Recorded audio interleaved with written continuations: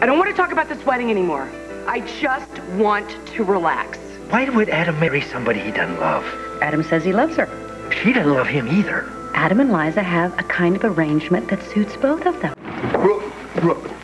Brooke, it's almost Christmas. You got to do something. No, I know. I tell you, we have a great dinner planned at the shelter and the Santa party. I got that guy. You remember Adam.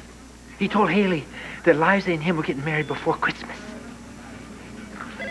It's only 3 weeks away. That's why you can't waste any more time.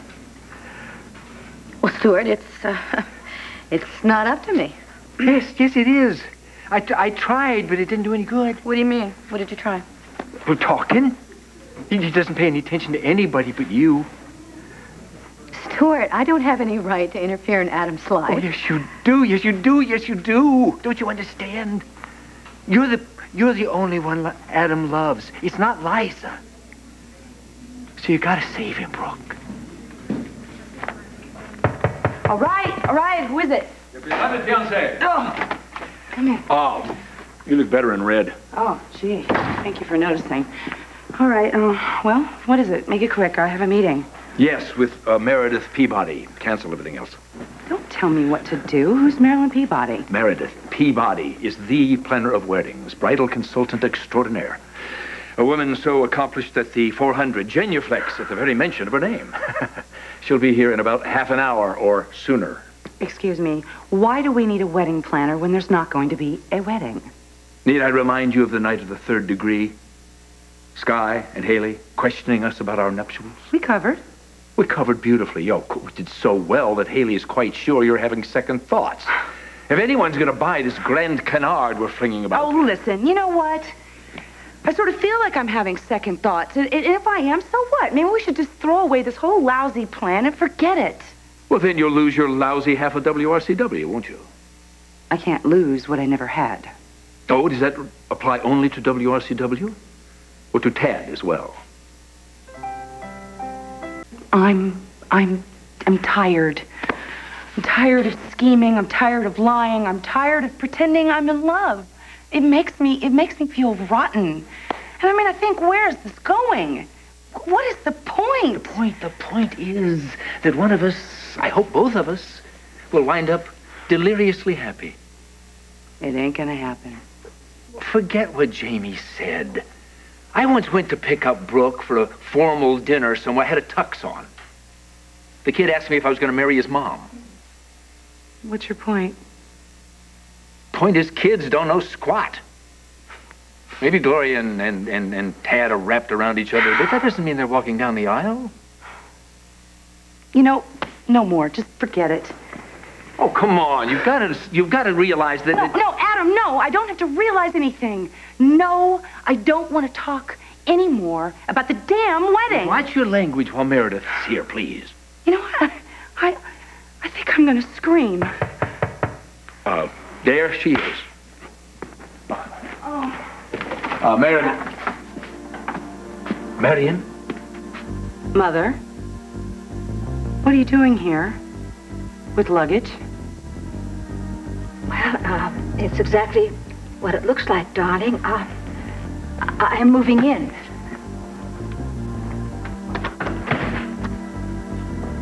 How do you know that Adam still loves me? Oh, Brooke, you can see it every time he hears your name or looks at you. It doesn't make any difference. Yes, it does. What do you want, Stuart? Do you want me to feel sorry for him? No, I want you to love him back. I have tried to do that. Well, it doesn't work. Well, can't you try again? Stuart, as many times as we have tried to get back together, we have failed. Look, Adam is not the same man he was when you married him. He gave you room to be. He let you see Pierce. He let me see Pierce? Mm-hmm. I wanted to see Pierce, so I saw him. Right.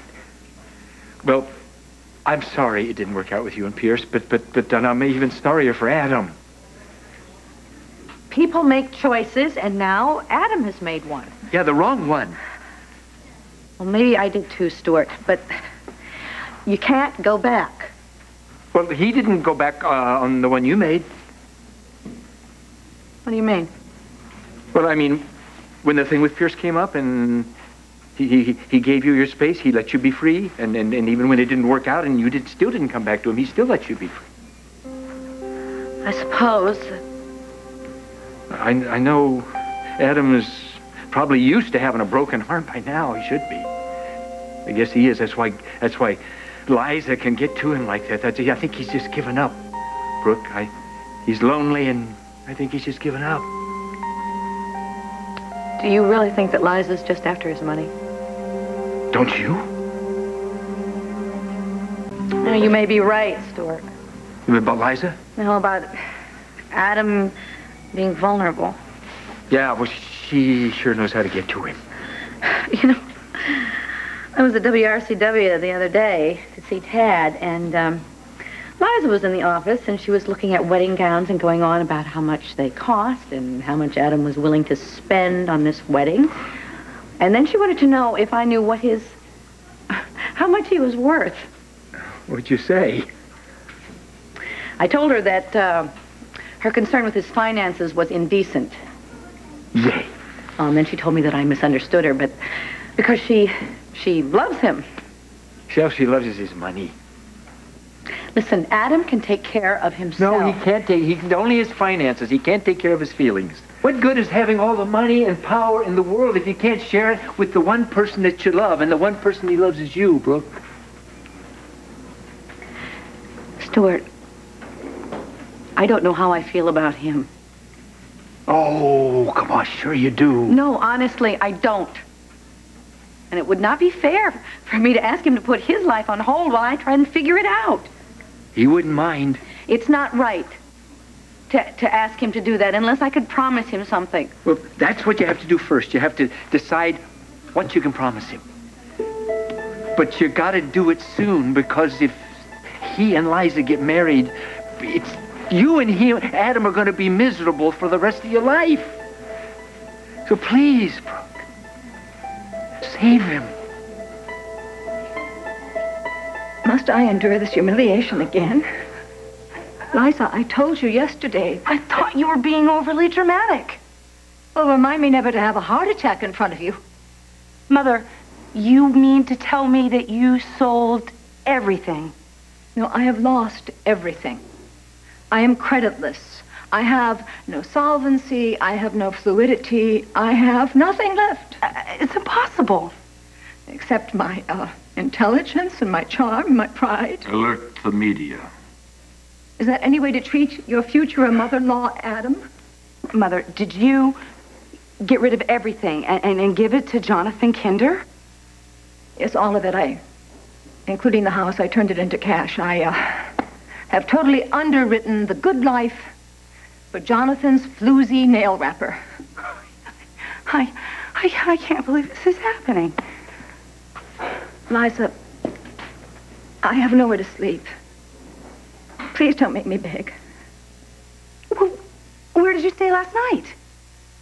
I bluffed my way into the Valley Inn. Well, Mother, there you go. I mean, Reggie, he'll let you stay there until you get on the good road. Reggie is no longer the manager. Well, Reggie, good old Reggie never would have made you pay. Not money, anyway. Oh, sorry, Mom. Adam, stop it. Can't you just get on the horn and sell some real estate? You can hustle. I'm not going to touch that line. Liza, real estate is not a quick turnover. And anyway, if they run my card through that little machine at the Valley Inn, they're going to see that I'm fundless, and they're going to ask me to leave. Oh, Mother. Look, don't worry. There was no dreadful scene. I'm not going to be on the front page of The Intruder. I merely tiptoed out of the service door this morning. Wait, well, you left with a bill unpaid? I can't believe this is happening. Liza, I have nowhere else to turn. All right, Liza, do you want me to crawl? You want me to grovel here? Mother, remember the last time that you were here? We tried to live together. We couldn't watch a video for an hour and a half without arguing. Liza, I am in extremis. Oh, that's not a pretty picture. What about Enid Nelson? Can't she take you in? No, she's moved into some small condo somewhere. Look, it's not like I'm asking you for your firstborn. I am asking you for shelter. You're about to get married. You're going to move into the Chandler mansion. Please, Liza, can't I have the Colby loft? Please. please. Let this be a man with a chainsaw. Liza Colby, I'm Meredith Peabody, and I'm about to make all your dreams come true.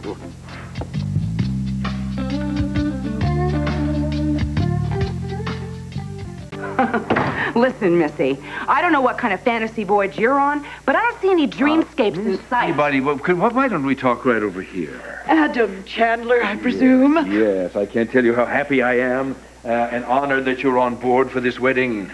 For one horrifying moment, I thought that your bride had changed her mind. Oh, no. Just had a bad night, that's all. Oh, nerves. Oh, that's to be expected. Liza, as mother of the bride, I was hoping to help you plan the wedding. Wedding is the last thing I want to discuss right now, Mother. Darling, these are very difficult things. You've got to make calls and lists and arrangements. No, not now. No. Now, will you please leave? We can come back later. Later? Have you heard anything I just said? Just 3 o'clock, okay? Liza, I am a pauper. If you don't let me camp out here, I'm going to have my mail forwarded to the Brook English house. Perhaps I'd better come back at another time. I mean, is that the sort of life you want for me? A bag lady? I mean, moving from shelter to shelter and park bench to park bench? Like relying on the kindness of strangers? Is that what you want? No. Don't even think about it. We have too much work to do. Yes, but Miss Colby and her mother... Oh, well, they just have a volatile relationship. You know how it is with mothers and daughters. Mother, you break a nail and you start to channel Eleanor Adusa. Liza, that is really cruel. Well, if you're sure that I'm not in the way. Oh, you are the most wanted person in this hemisphere. Oh, now, what date did you have in mind? Well, we love the holidays. Why not let the rest of the world celebrate with us? A lovely attitude. We thought sometime before Christmas. Christmas?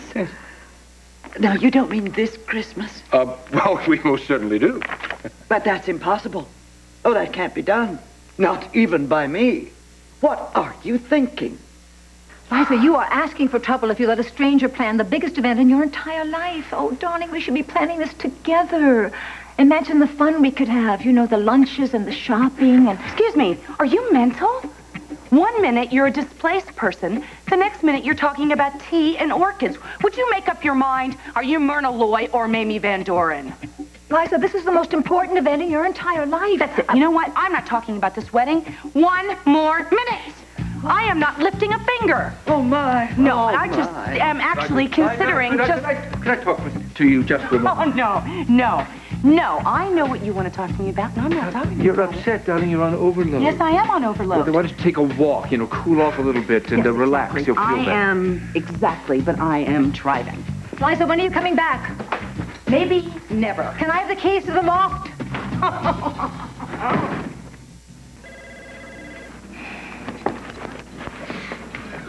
How'd the meeting go? It didn't. Jerry and Pete were felled by the flu, so we rescheduled. Can Tempo go to press without a managing editor or an art director? Oh, well, they'd moat him from their deathbed if they had to. So will I. Ink still courses through your veins, doesn't it? You bet. Well. Adam, wait. What? Well, before the flu gets to us, too, I'd like to discuss something with you if you have a minute. Sure, for you. Anytime. What's up? Well, Stuart dropped by this morning, and he was worried about you. He is? Why? Oh, I think you know why. Well, you'll have to enlighten me. What did he say? Well, he's afraid for you, and frankly, so am I.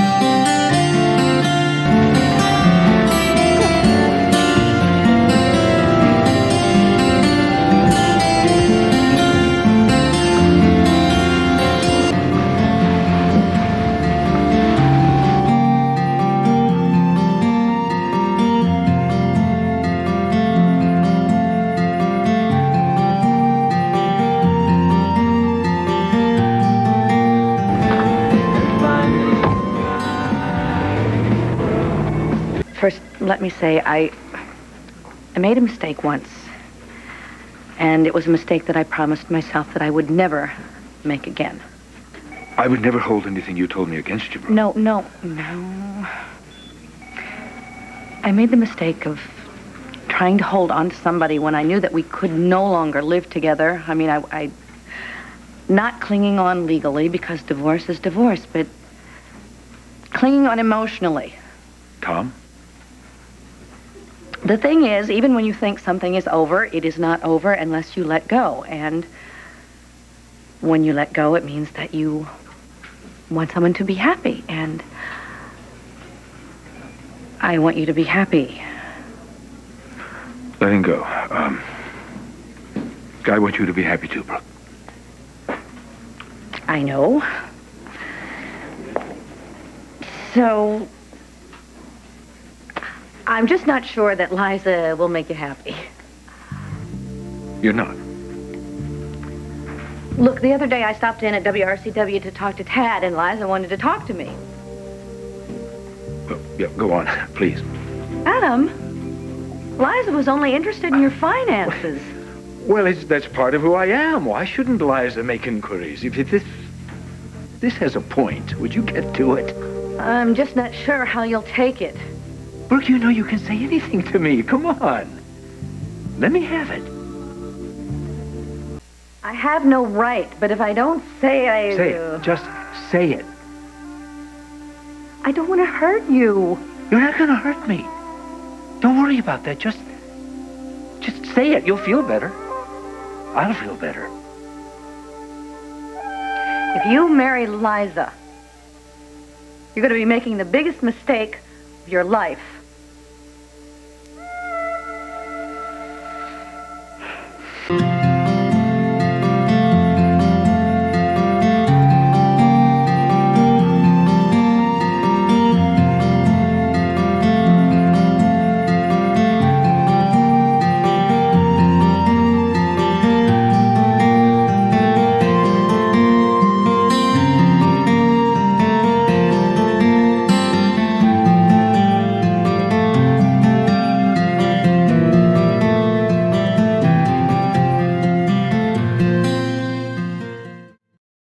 Bye-bye.